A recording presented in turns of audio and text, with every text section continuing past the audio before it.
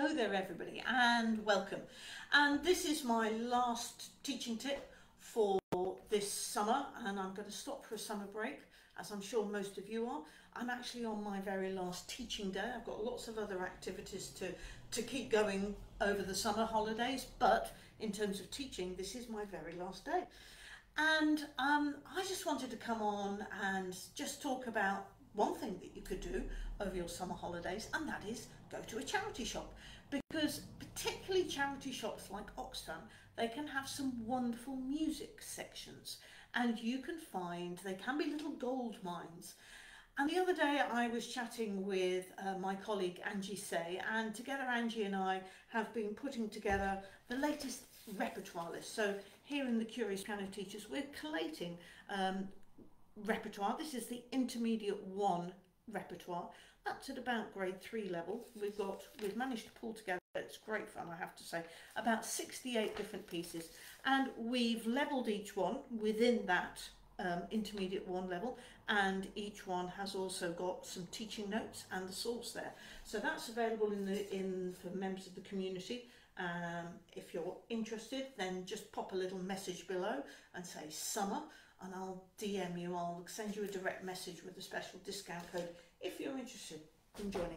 Anyhow, Angie and I were talking, and she was saying how she loves going around charity shops, and she picks up all sorts of pieces of music that she then learns from.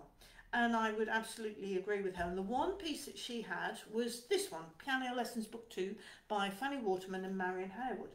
And this is a brand new copy that's mine, but Angie had found one of these. Now I think these particular books, Book 1, Book 2 and Book 3, they're total gold mines for you as a teacher, because they've got so many good teaching ideas in them. I wouldn't use the books necessarily to teach from, but certainly when I was a young teacher, these were some of the best books going, and I learned an awful lot. So go off, have a look in some charity shops, because you will find these and many other tutor books and repertoire books as well. And even if they're ones you might not use, they're quite interesting to look at. You'll always find one or two ideas that you can take. Apologies for the traffic that's going past, motorbikes deciding to drive past at this moment in time. So other things that I found recently, well, I was just looking on my shelves, we're looking at a Bach box, we're looking at J.S. Bach, and for example, this one I found, this is the French suites, which I found in a charity shop, I don't know, £2.50 at the time or something like that. This is an old one. This actually used to be mine. This was the one I first got bought. I think my mum bought it for me. So that would have been 2 and 6 or something like that, I reckon.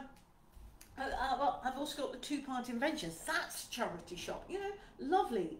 Urtext edition, really, really good. Much better than mine that I was bought when I was a teenager in the early 70s. And yeah, anyhow, you know, but there's still stuff in there that I will refer to. My very best, I have to say, my very best charity shop find, thank you Motorbikes, it's a nice day, you see, so everybody's out here. This is my best find, and I only found them this year. So these are the sonatas of Antonio Soler. And you might have heard of him. He's a sort of a contemporary of Scarlatti. And I've got 4 books here, and guess how much they cost each? £4.99 each. £4.99. So I bought all 4 for £20. Have I played every piece in them? No, not yet, but I will go through them. I will make sure that I go through them and see if I can find any goodies. So charity shops are real treasure troves, and please take yourself out, have a day out. Go to find a charity shop, look them up online. For example, around here, I know there's a really good one, an Oxfam in Skipton, which is really good. And there is another one out at Sedbergh, which is the book town, if you like, which is just quite close to Kendal around here.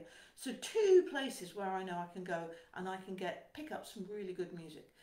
Give yourself an hour so that you can spend time just mooching through it, I would recommend, and go with a budget so that you know how much you're going to spend. But it's a very useful way of building a library for yourself as a teacher, and building a library of books that you might then lend out to students for sight reading or something like that. So I hope that might be sending you off this summer with those ideas. Thank you so much for watching. and continuing to support the Curious Piano Teachers. I'm going to stop now. There'll be no more teaching tips until probably later in September, but we might be back. We will definitely be back. We're having a back to school promotion later on in August. Do keep a lookout for that, and take care. Have an enjoyable summer. I hope the weather improves over here in the UK, and thank you so much. Bye for now.